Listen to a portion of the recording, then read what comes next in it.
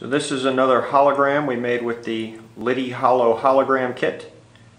And you can see here we put to use some Scrabble tiles, which made a great little object that we could use.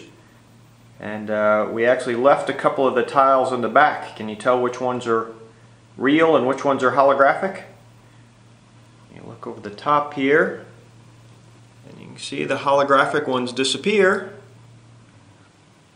The real ones are still there. It really kind of fools your senses because it looks like they're all there when you look through the hologram. Nice reflections. You can look all the way around them, but when you look behind, it's not there.